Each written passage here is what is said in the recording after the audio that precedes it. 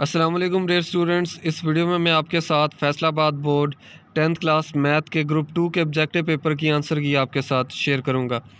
MCQs number 1 है the circumference of circle is called. तो circumference of a circle, इसको हम बाउंड्री कहते हैं। तो ऑप्शन डी बाउंड्री इसका राइट आंसर है। The arcs opposite to incongruent central angles of a circle are always. तो opposite to incongruent central angle of circle हमेशा इनकॉन्ग्रेंट होता है। ऑप्शन बी इनकॉन्ग्रेंट इसका राइट आंसर है।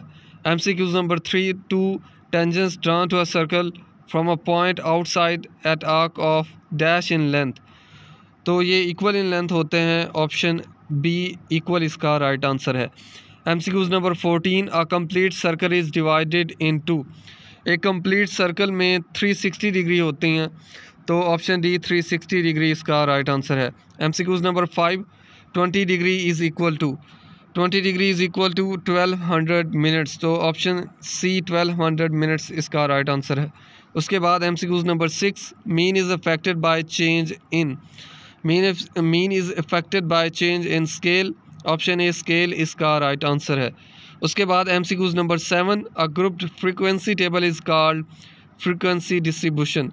फ्रीक्वेंसी डिस्ट्रीब्यूशन ऑप्शन डी इसका right answer है। उसके बाद MCQs number 8 a set with no element is called empty set.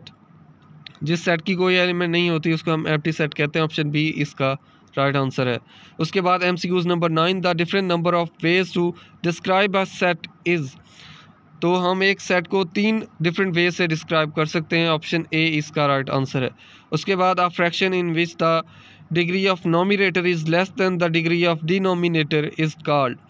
तो इसका राइट आंसर है अ प्रॉपर फ्रैक्शन, जिसमें नोमिनेटर डिनोमिनेटर से लेस होता है। Nominator is less than degree of denominator, उसको हम प्रॉपर फ्रैक्शन कहते हैं। उसके बाद MCQs number 11 if A over B is equal to C over D then component property is. तो इसका राइट आंसर है ए over A plus B is equal to C over C plus D. उसके बाद MCQs number 12 the third property of x square and Y square is. X square और Y square की third property है Y की power 4 over x square. Option D. उसके बाद MCQs number 13 product of cube roots of unit is. तो cube root of unity इसकी product जो होती है वो 1 होती है। तो ऑप्शन बी इसका राइट आंसर है।